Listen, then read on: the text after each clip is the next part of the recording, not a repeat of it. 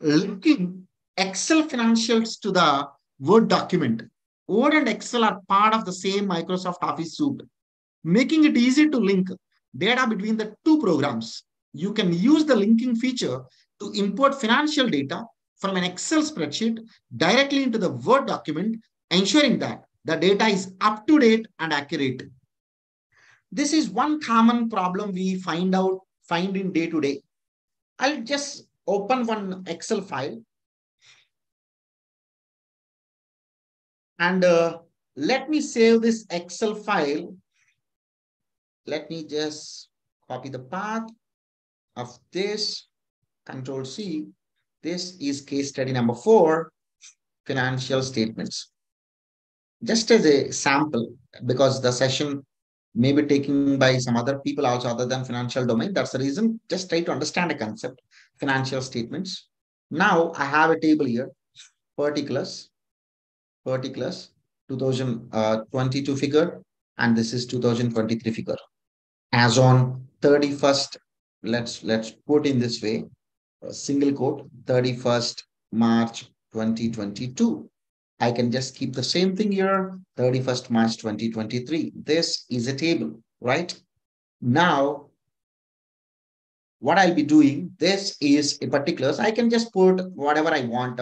Item 1, item 2, and so on. Let me drag a little down. And here I have some random figures, random between some 10 to 100. Some random figures, don't worry. Copy paste special values.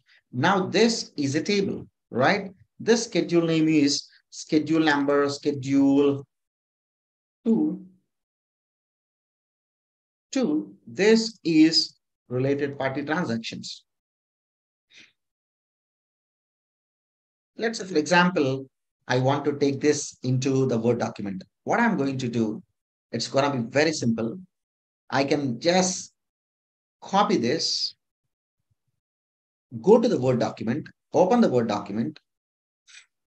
For example, I am doing some financial statements, and in the director's report is there, notice is there, then summary is there, then financial statements came in the balance sheet, I should get it. P&L, I should get it. Now, what I'll be doing, as an example, I want to get this schedule. Okay, anyway, this is a schedule number 2. I have taken, right? So this 2 is not required, right? Just copy this. Let me go to the Word document. Normally, we do Control V. But the problem with the Control V is this pastes like a table. How do you know this is a table? On the top, you have a table design, table layout, table design, table layout. So if I go back to my Excel file, change this to 99, will it change here automatically? No, because till that point of time, whatever you copy pasted, that pasted here. So I don't want this just doing Control plus V. Now let me put here, this is the one what I have done, Control plus V. Just go here, Control plus V. It is simple paste. Now what I wanted to do, instead of doing Control plus V, let me just double click this. I want to go to paste special.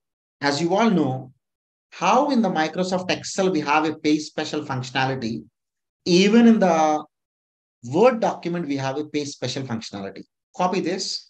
Once you copy, paste got enabled here. Just go to paste special. Otherwise, you can use a shortcut Alt E, yes. In that, this is just the paste as is. It is just going to paste it as a object, as a format text. Let's check the object. This comes as an object. So this looks like an image, exactly whatever the content it's going to paste here. But unfortunately, when you're trying to change this figure, this will not change automatically because this just as an object we have pasted. Now let's go here, paste. Now let me copy it again. Now let us try the option of copy. Now I'll just go here, paste special. I don't want to take anything here because if you take any of the paste, it is just as an absolute figures, it's going to paste there. It is not having a link to the previous one from where we copied. There is an option called paste link. You can just go to the paste link, double click this object. The same thing what pasted earlier got pasted here, but this is having a link to the previous. How do you know that? If I go here, if I change this and give a border to this, let me give the border for this. Now go back to your Word document. Wow, the borders got updated. For example, I'm just going here and I'm changing my figures equal to random between. Now I'm just putting 10 to 100. Different figures came. Don't worry. This got updated, right? So this is the way you can change, you can link your financial statements, link Excel financial statements to Word document. Like that, you can start pasting. If I have the financial statements, if all the schedules are available in Excel, just copy, just go here, paste special, then you select as a link, select as an object, one below other. But here the condition is very important. The originated file, wherever it is, from where you copy pasted, it should be into the same location. If you change it, it's going to show the error. And especially when you have this type of tables, next time, whenever you open the Word document, now let me close this by saving this. Let me close this by saving this. Now what I'll be doing, I'll open this fourth Word document. It is asking, this document contains links that may be referred to the other files. Do you want to update this document with the data from the linked files? Whenever you click yes, it is trying to search for the same path.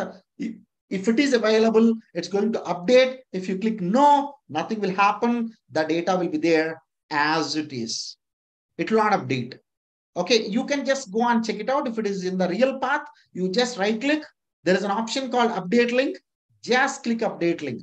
When you start clicking update link, now it is going back into the path, opening the file at the back end. It is taking the same copied area and updated here. Now, if I otherwise, one more trick I can tell you here in this case study. For example, you open this. You know that this is having a link.